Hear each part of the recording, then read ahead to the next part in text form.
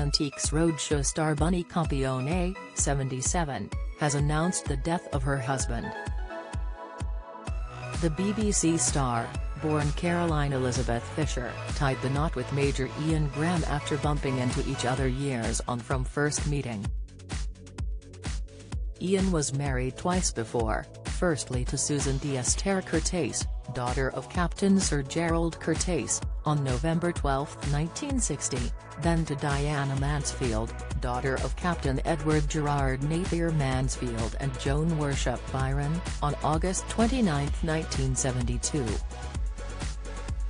Ian, born July 1, 1932, was the son of Lewis Gretton Graham of Claverhouse and Ira Gray Wigan and educated at the elite Eton College. He gained the rank of Major in the King's Royal Rifle Corps. His widow Bunny has been a regular face on television since first appearing on Antiques Roadshow in 1987.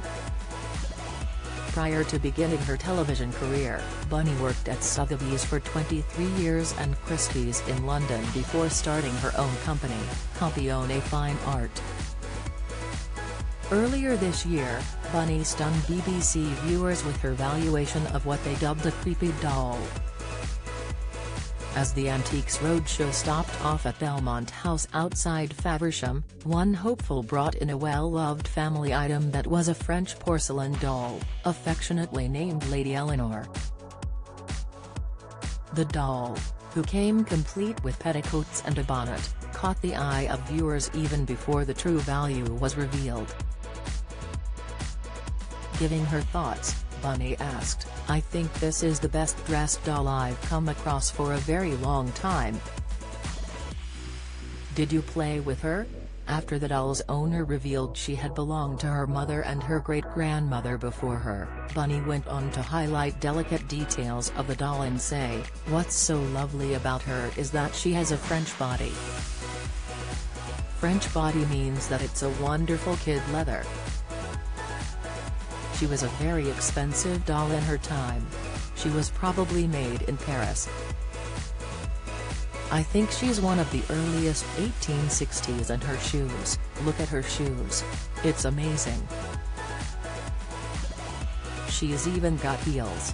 She is wonderful. She's got what we call mohair wig, which is actually a mountain goat." Revealing her all-important valuation, Bunny then declared, "I'm going to stick my neck out because I think I can see her making as much as £2,000. Follow Mirror Celebs on Snapchat, Instagram, Twitter, Facebook, YouTube and Threads.